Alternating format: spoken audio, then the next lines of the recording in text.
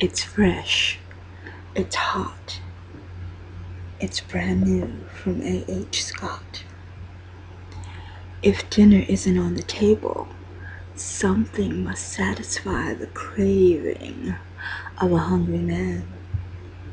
Partake in a saucy supper in A.H. Scott's apple turnover.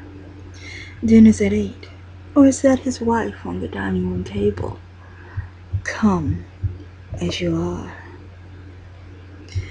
Debauchery is served up, piping hot. Come and get it before you get cold. Apple turnover, exclusively at Amazon by A.H. Scott. Hungry yet?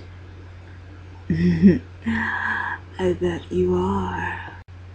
Oh, you're still here. So I guess you expect me to read you a little nibble from Apple Turnover, huh? Well, you were nice enough to listen to this trailer. So here it goes. An excerpt from Apple Turnover. He was a man with an appetite. This is one thing which Christina knew when she married him, and Charles would never let her forget that factor. Christina stammered, "Charles, I don't know what to say." "Don't say anything, Christina." Taking off his jacket and having a pale blue shirt and pants left on, one word flowed from his lips. "Table?" Charles placed jacket over a silver dining chair and folded his arms for her response to him. Words didn't mean anything to this man, for action was an ace in the court of his nomenclature. Christina removed the duo of settings upon that rosewood dining table and propped herself on the edge of that wooden structure. She was on display for her husband and would be appropriately corrected for not having a warm supper ready for his arrival. If Charles couldn't come home to a meal which was warm, it would be his wife's pussy that would accommodate the proper temperature of scintillation. His pants, boxers, socks, and shoes were neatly placed in that silver dining chair where the jacket was.